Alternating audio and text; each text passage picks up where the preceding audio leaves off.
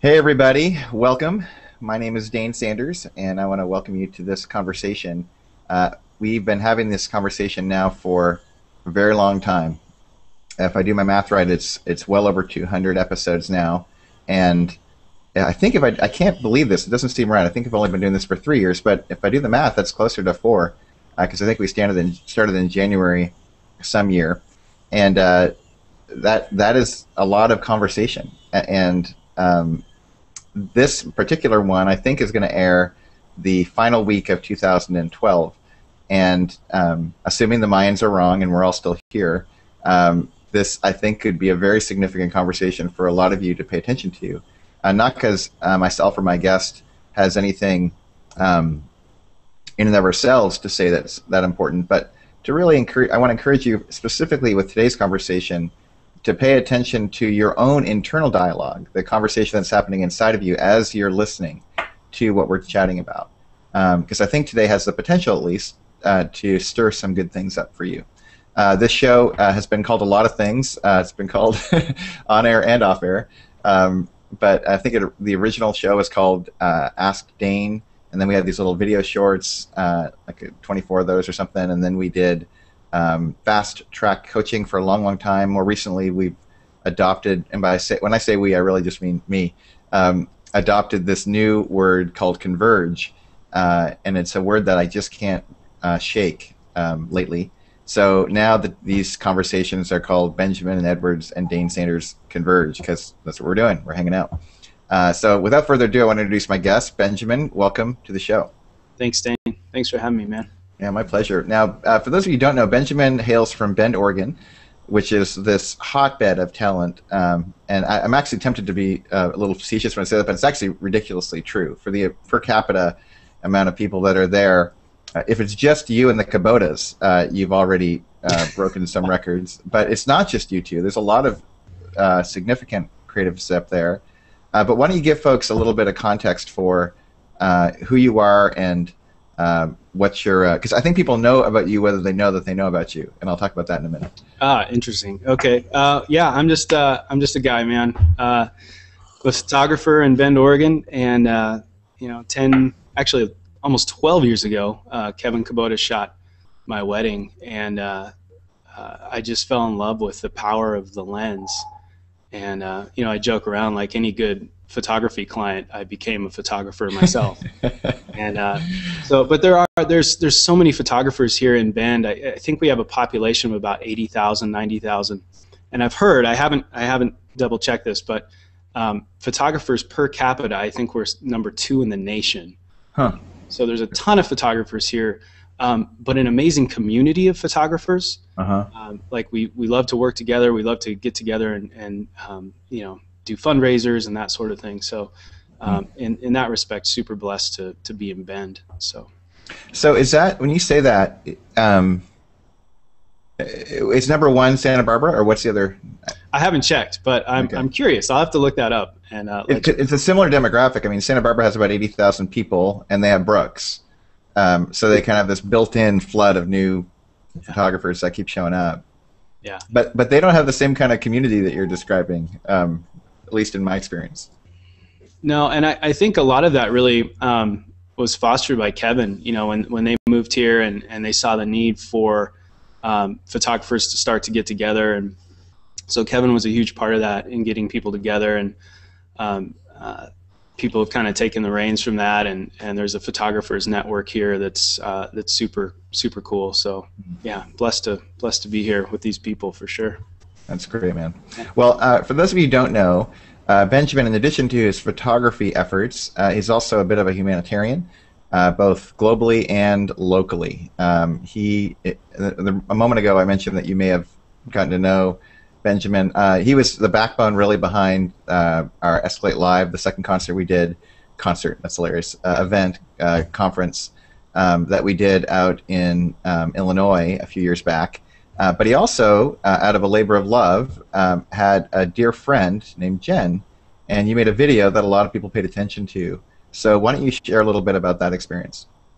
Yeah, so Jen Burgess Thompson, a photographer here in the Bend area, many of you know, she did some work with Big Folio, and she's a fantastic designer, photographer. She loved to design studios for people and office spaces.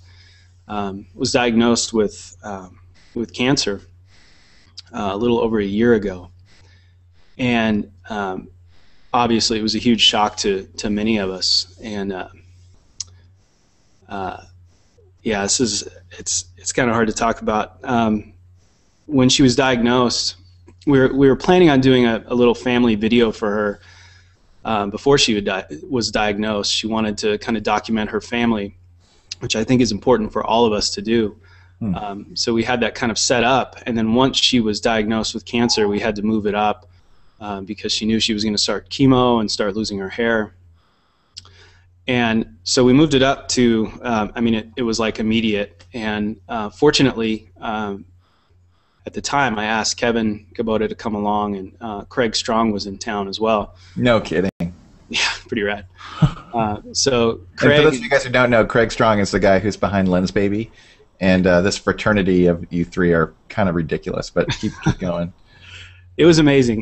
You know, I texted Kevin and I was like, hey, do you want to come and do this? And of course, Kevin, I mean, he is like the epitome of friend. He will drop anything to be there for anybody, and I appreciate about that. Well, it's funny you say that because I was with him one time and somebody called and he just dropped me like an old hat. Right. See that?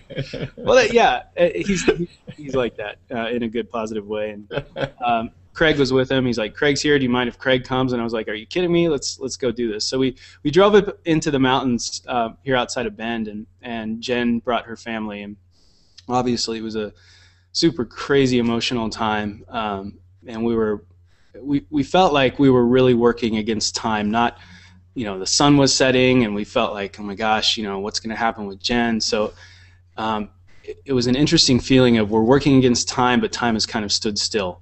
And it was this incredible sunset that was taking place, and we just played in the light. We just, you know, her with her kids and husband, and just the family being the family. And a lot of things changed for me during just that brief hour. It really caused me to look at my life and where my priorities are, and just how important it is for us just to hug our kids and to document that. I think, you know, a lot of times photographers, we're kind of like the cobbler, and the kids don't have any shoes, or we're the construction worker and the house is falling apart. We have this ability to document life, but for a lot of us, I know it has in my life, my family goes undocumented, so it's something I'm trying to be better at. But getting back to the video, we had an editor friend of mine put it together, and it was just kind of this convergence of, you know, these three photographers, you know, doing video and stills, and just kind of put it together. And Jen picked some music that she wanted, and, you know, that meant something to her, and it was just this kind of explosion of life being celebrated in this short piece. And it was never meant to go viral. It was, you know, we didn't think it would really go outside of her house, and but once she posted it, it went crazy, and I think it has well over 100,000 views right now on Vimeo. And I think it's just inspiring people. You know, obviously it's hard to watch because for many of us who knew Jen, she was just this free spirit who wore flip-flops throughout the winter and loved life and loved her kids. And especially as a parent, it's hard to watch that separation. This wonderful mom who, you know, is going to lose her kids. And it was difficult to watch, but at the same time, I think people saw the beauty of it too. So, carry the story further for those who don't know how her story, like she didn't lose her kids, kids lost her. Right, exactly. Yeah. So through a series of fights, you know, chemotherapy, Jen not long ago lost her battle with cancer. And again, I think for a lot of us, it really just makes us kind of internalize and look at our own lives. But, you know, she got to spend a lot of time with her kids, which was important. And her celebration, her memorial was amazing. So many people turned out. We actually had it live streamed, and many people tuned in from all around the world. She had such a huge impact on people, and not people who just knew her personally, but people who knew her through the video. I had people email me and say, I want to send a letter or something, but I feel like I didn't even know her, so is that wrong? Right. And I was like, man, you know what? If she had an impact on your life, you guys knew each other. Like, there was a connection there, and I think that makes it even more powerful. I think that we often underestimate the effect that we have on other people's lives. And Jen's story was a huge part of that. She talked about, she was a very faithful woman. She said, what if I'm not healed? What if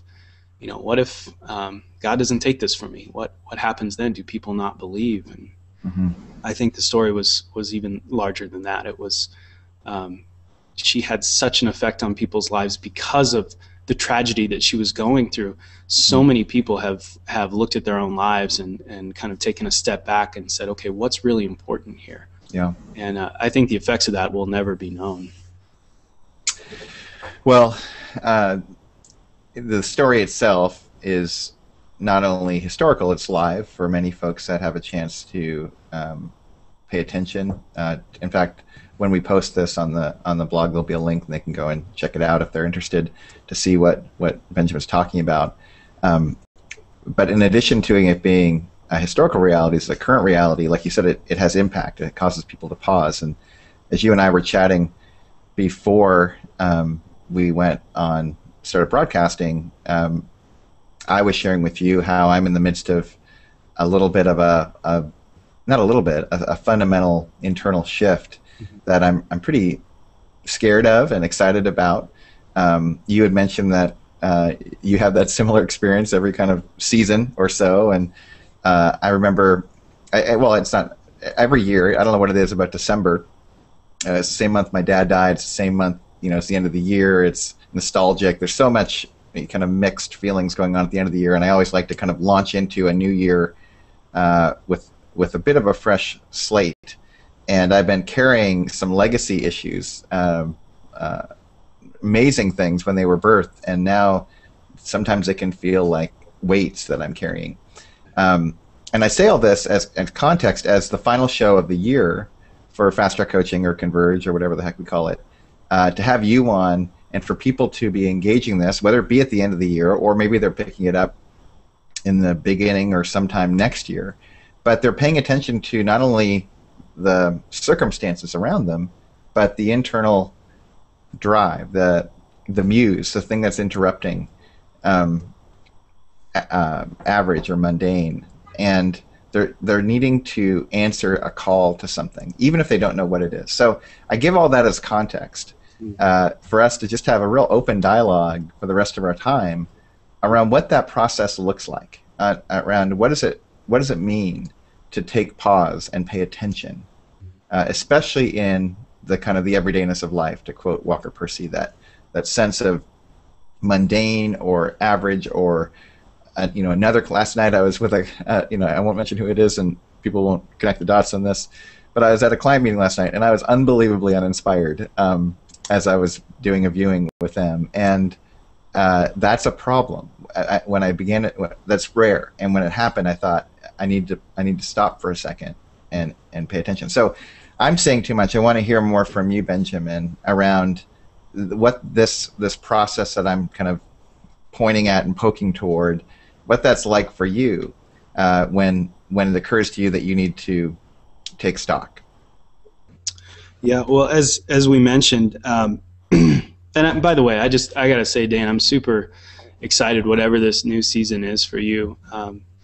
Super excited for you to take a step back and see where you're headed. And something that I appreciate about you so much, Dane, is just you're like I don't know, you just get things done. Something pops in your mind and you're a man of action, and I appreciate that. I think all too often we have a lot of great ideas and then we just sit on them and nothing happens. And I think it's much better to attack and fail and learn from it than to just sit back and do nothing. And I super appreciate that about you. So thanks, Benjamin. That means that you have no idea how significant that is for me. But let's keep going. Yeah, Tell yeah. me about your process.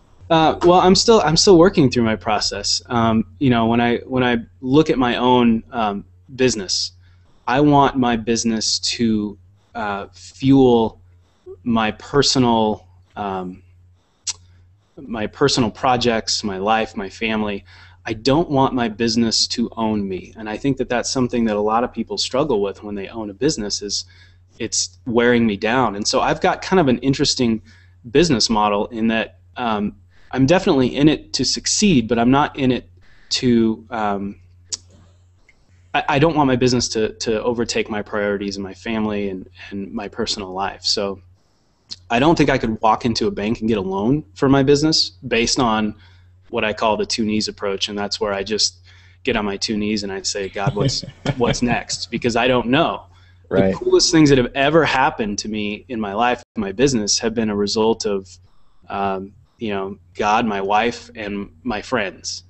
And whenever I interject what I really am pushing for in that, it just crumbles. Hmm. So, I believe there are people who are meant to be, dreamers and idea people, and that's great. They need to be those people. But for me, I kind of sit back and just take stock and say, okay, what's out there? And but I think it's super important for us to stop every now and then, because the mundane and the day-to-day tasks, those little things that are on our to-do list, in a way are they're stopping us from really looking at what our calling is. And another thing that I think is super dangerous is comparison. We talked about that before we started. And so how often do we, as artists, as creators, look at other people's work or what they're doing, even in their business, even looking at you, Dane, and saying, wow, Dane's doing all these cool things. I wish I could do those cool things.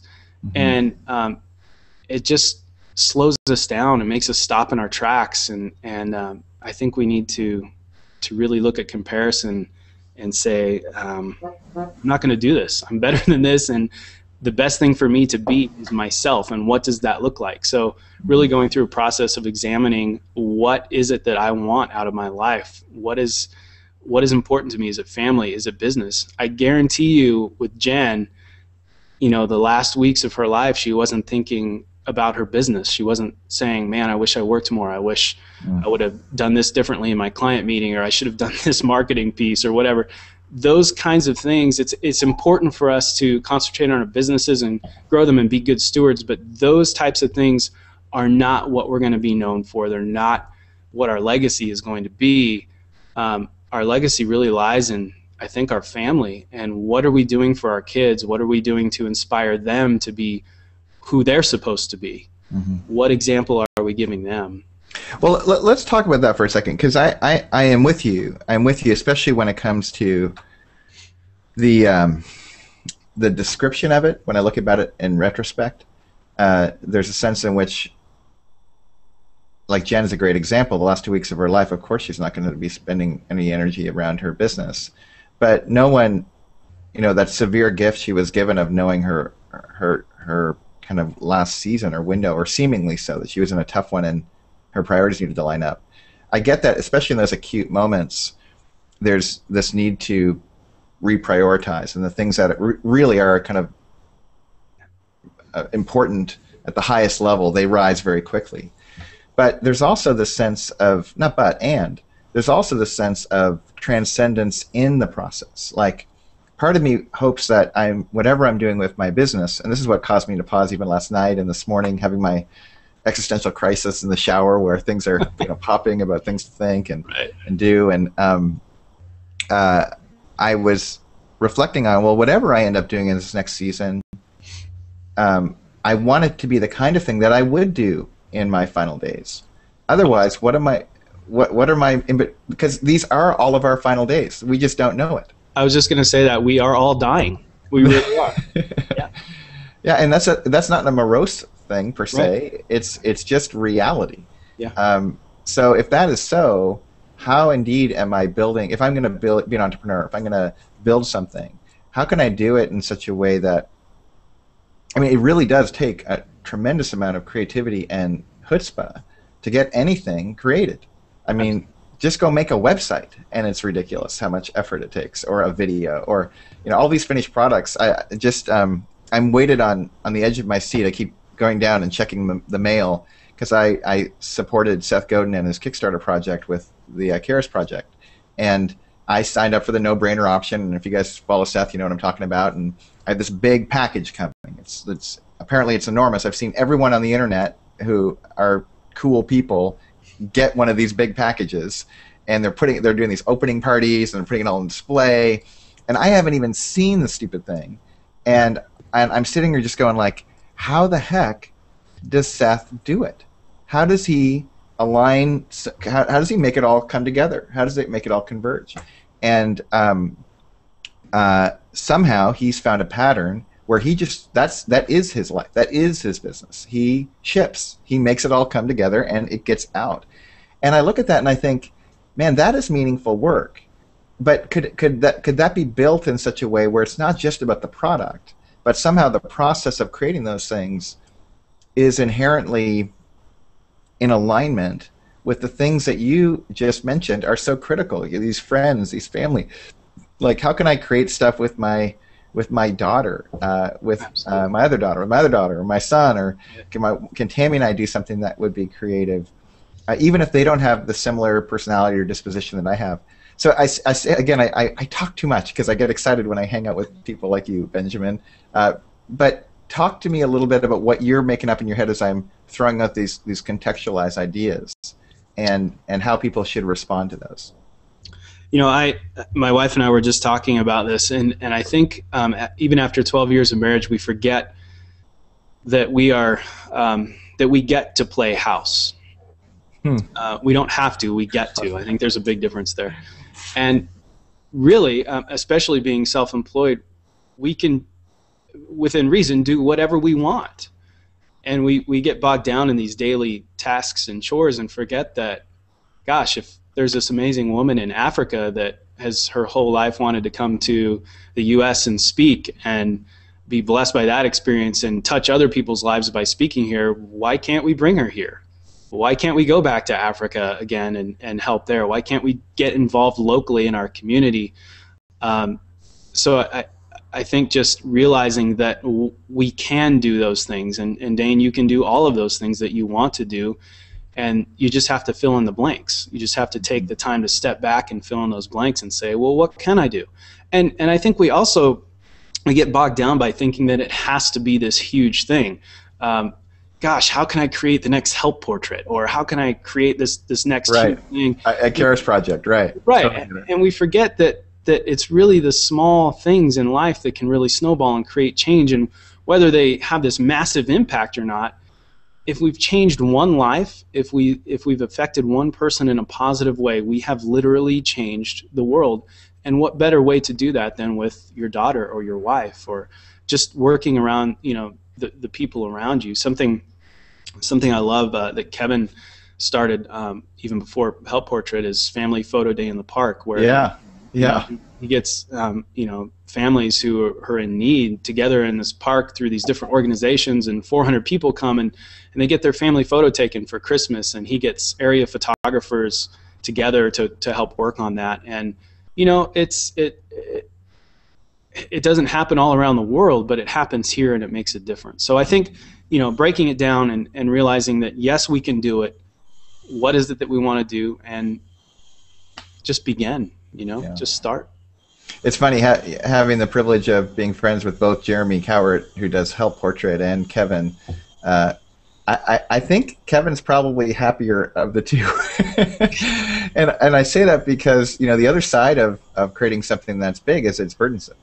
There's a boatload of things to carry with it, and oftentimes the thing that gets created can fall out of alignment with the initial germination of what was initially put together. And the human project of the Garden of Eden comes to mind.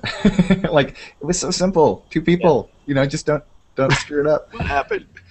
I'll never forget sitting across from Jed, Vicky and Jed, and we were talking about business, and he laid it out there for me, and because I was examining where I was and where I thought I might want to be. And he said, you build something big like that, and it's your baby, but the bigger it gets, the bigger the diaper gets, and what comes along with that, basically. So right, yeah, I mean, you can build this huge thing, but you still have to change the diaper, and big babies produce Yep. big poops. So That's right. it was very Jed, but yeah. Yeah. But yeah, at the same time, the work that Jeremy's doing is fantastic, and really is an inspiration to so many people. Yeah. Well, okay, so let's talk about the folks who are at home and they're listening in, and they're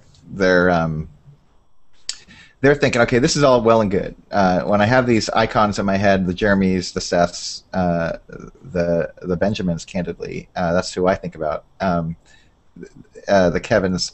When those folks are in mind, and people are caught in this envious comparison game, if they want to interrupt that, it seems like the obvious answer is, well, just interrupt it. Like, stop paying attention to those folks that can be inspiring, and get to making something. Yeah. And this idea of going out and making something, both in my own life and I definitely hear this a lot from a lot of the folks I have a chance to talk with. There is this moment of paralysis of, gosh, I'm nervous that I want to go make something that, whether it be local or on a grand scale or whatever level, and I'm looking at this next year or next couple of years, and I want to get out there and go do it. But I'm trying to sort through, how do I pick the right thing? Or how do I pick the project that's going to matter, that I'm supposed to do? Right. And at least for me, my internal tape keeps saying to myself, don't pick the wrong one. And I can spend all year, sorting through all the reasons why I shouldn't pick that one and shouldn't pick that one. How do you deal with that dynamic, assuming you can relate to what I'm talking about? Oh, I can totally relate. And I think first, getting back to the paralysis, well, first of all, like separating ourselves from, for example, there was a very well-known photographer that I had a lot of respect for, but personally, candidly, I was like, there was a whole lot of comparison happening there, and it was actually, it was really weighing me down. It was like, how can I ever achieve this? And I was losing sight of who I was. So I actually just stopped following the person altogether and just had to put on my big boy pants and have some separation there until I could handle it again. Yeah. And I think that's very important, and there's nothing wrong with that. Sometimes we have to separate ourselves from the things that are weighing us down. So just quick little side plug on that. I mean, that idea of a kind of a healthy or clear boundary, I say this all the time. Whenever I talk about my own book and my Not So Subtle product placement behind me, no one ever buys my book. But when I recommend somebody else's book, they all go out and get it. And this is one of those cases. I hope you do go out and get this. But there's this guy named Henry Cloud who wrote a book called Changes That Heal. And he has a whole 1/4 of the book is on the boundary section that you're describing, and that you can't really be an adult unless you have a capacity to set a boundary. And I can relate to exactly what you're describing. There's someone very clear in my mind, and people can do the math on this pretty quickly, but who had a huge impact on me early in my career. But there was some things that became toxic, and I take a lot of responsibility for that, if not most of the responsibility. And I literally had to excavate myself from the relationship, even with a great esteem for the individual. And I just, for those of you who are wrestling with those kinds of dynamics, I love that you said, it's just okay. You have to have freedom to that. So if that's step one, then what? Well, again, just examining what it is that you're gifted at. I think we need to know our gifts, and I think a lot of times we're limited to what we do for a living, but that's not really who we are. I mean, sometimes we're lucky enough and blessed enough, Dane, you and I, we get to take photographs for a living and do other things. For some people, it's a hobby and they love to do it, and that's how they give back. But I think really boiling down, what am I gifted at? And there are different tools that you can find to kind of help you, talking to friends and different tests that you can take and things. But sure. Most of the time, it's just in your heart. So what are you good at? And maybe it deals with a camera, maybe it doesn't. Maybe it's something else that you're supposed to do. Yeah. And I think being okay with that is important. I'm constantly trying to hold loosely onto my business and say, you know what, if something else comes along that I'm supposed to do, then I need to let go of this. That doesn't mean I can't take photos, but maybe I'm not supposed to do it for a living. So what are your gifts? And then surround yourself with people who can offer good insight and good counsel. I think we've kind of lost that in our society. We just kind of want to, we kind of see a pattern over here. Oh, this is what so-and-so is doing. I want to do the same thing. Get people around you who can kind of speak into your life and look at you and say, well, you know what, you're really good at this. And maybe you say, oh, I haven't thought about that. So surrounding yourself with amazing people is a great starting point too. And then being okay with starting down a road and realizing that it's a dead end, because at least you've traveled somewhere and you learn from that, you take away from that. You were mentioning, you could, don't pick the wrong one. Mm-hmm. You're right. You can wrestle with that for so long that, by the time you're finished making up your mind, someone else or 10 other people have come up with this other idea and they're off to the races, and you decide, oh, I don't want to do that anymore. And so I think just engaging is super, super important. Mm. It's a bunch of things are coming up for me as you're talking. One that just flashed as you said that was that old proverbial story that Jesus tells about the people who had 3 sets of talent. A lot of talent, middle talent, and little talent.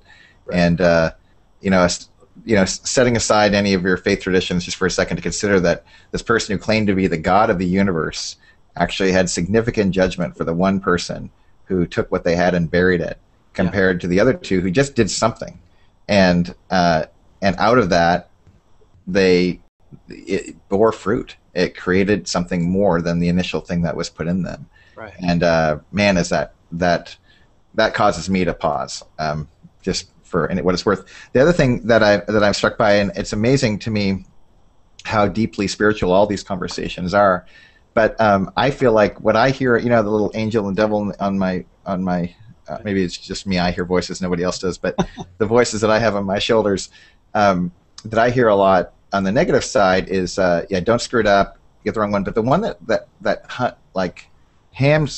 strings me over and over and over again is the cocktail party dilemma.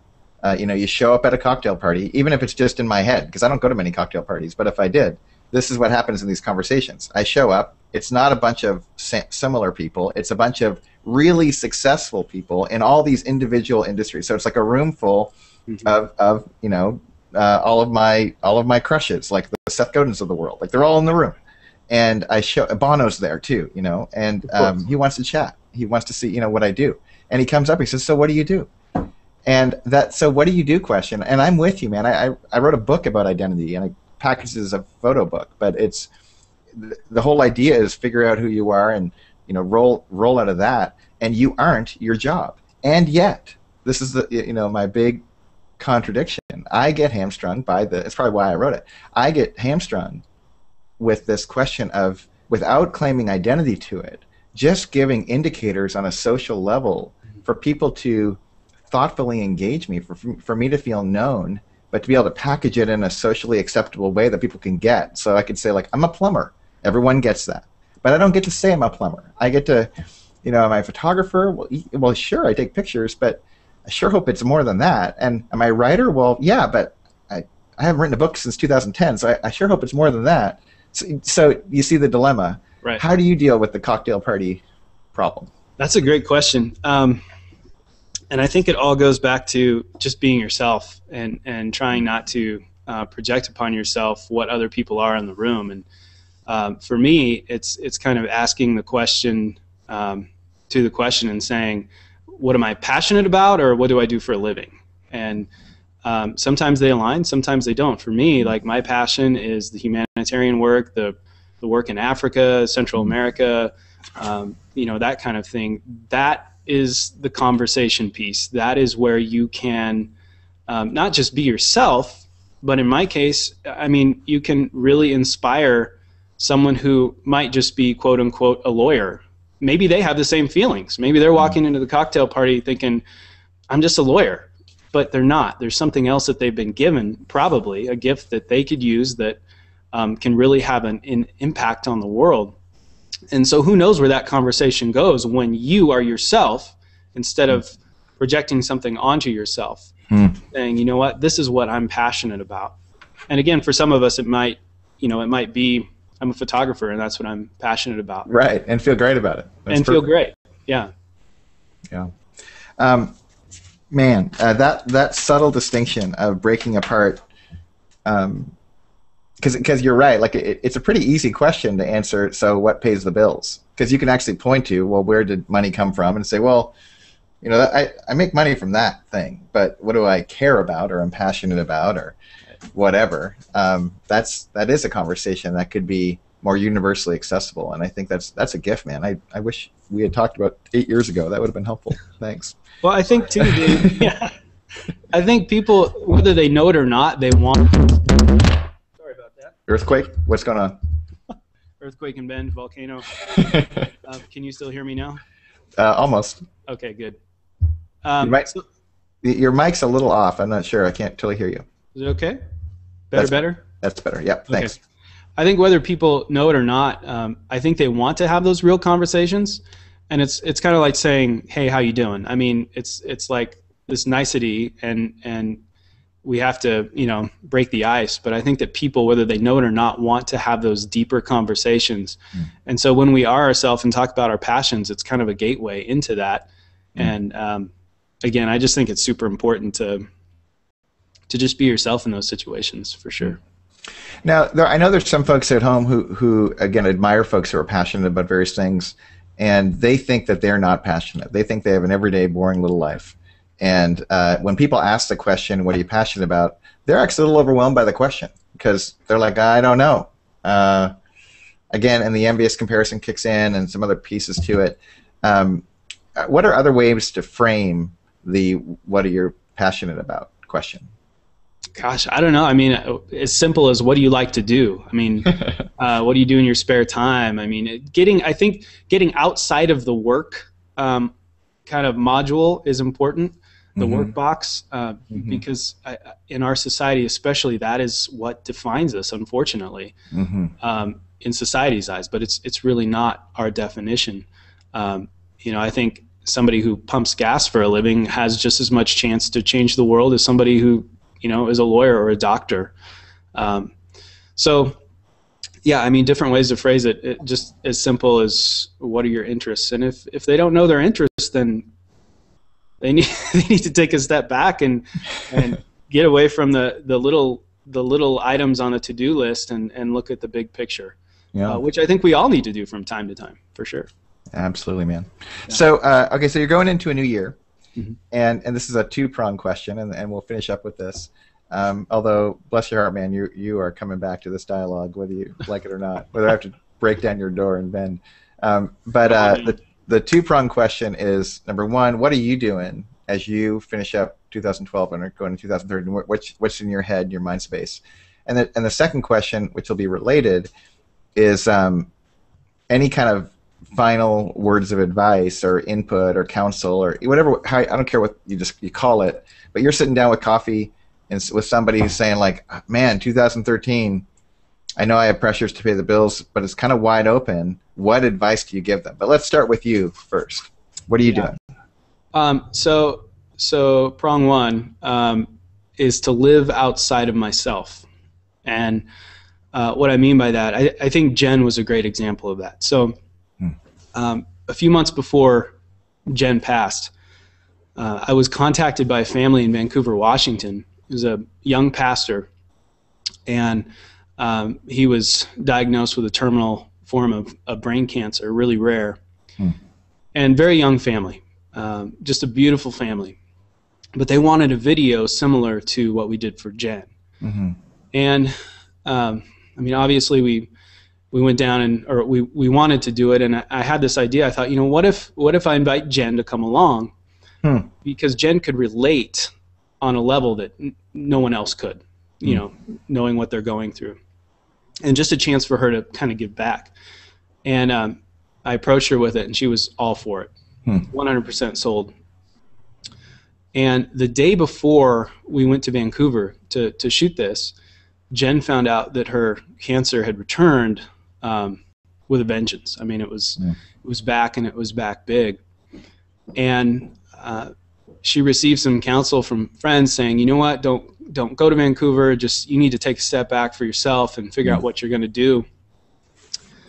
And something I'll never forget, and that I respect so much about Jen, was that she decided to go on this trip and be involved despite what she had just learned, to give of herself to this family who was going through something similar, and to kind of share that burden.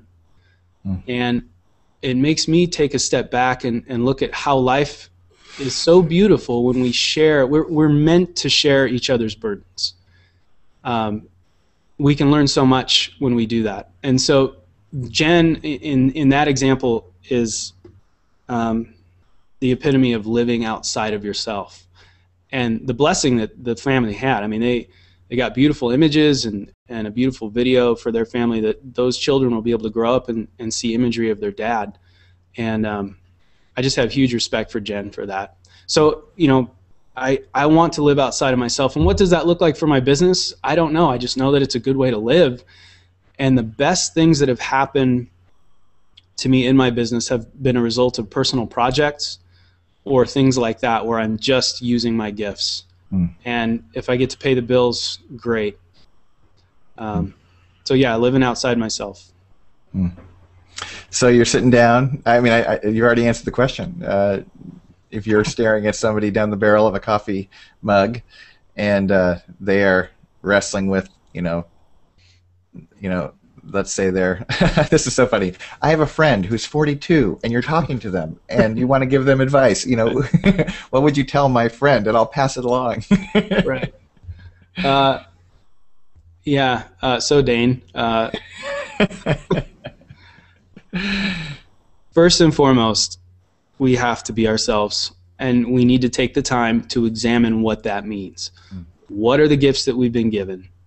What are the priorities in our life? We have to do that. If we're too busy with our day-to-day tasks to think about who we are, then we're too busy. And we need that quiet time to get away, to reflect, and figure out what the hell are we doing? What is important? So I would encourage whoever that is, if they don't know the answers to those questions, they have to find those answers. That doesn't mean you need to take a journey to India for 3 months and, find yourself. It means you just, which could be cool. Right. You just need some quiet time. And something that I loved about Escalate was this whole idea of being boutique. Was really just the idea of being you. Yourself. Right. It's just being yourself, because you have something that no one else in the world can offer, which goes beyond taking pictures, right? I mean, we can, as photographers, we can all deliver a nice image, but there's something that goes well beyond that. And what that thing is might take some time to figure out. But it's more important than what we do for a living. So, yeah. Wow, dude. Benjamin, what a treat to have you on this conversation. And I know there's folks at home that are going to benefit. I hope more people pay attention to it. But I'm just grateful to be your friend. And I am going to call you, if you still have a few moments, immediately after this. Some things I want to chat about. But I know I'm speaking for a lot of people when I say thanks for being a part of this conversation. Thanks for helping me close up 2012. Who knows what 2013 holds. But I will say this. This has been an amazing run, and for all of you folks who paid attention to this all these years, I sure am grateful to you. The very first Fast Track Coaching-ish thing, whatever we called it, had special guest Kevin Kubota on. It was audio back then only. Actually, I'm spending a lot more time thinking about audio. But it's fun to start and bend, end and bend, and who knows, reinvent in 2013 and see what that could look like. Also, huge thanks to Adorama for underwriting this for this last little while, this whole year, and look forward to seeing what's next in all those categories. But thanks again, Benjamin, for being here, and hopefully we'll see all you guys soon and very soon. Thanks, Dane.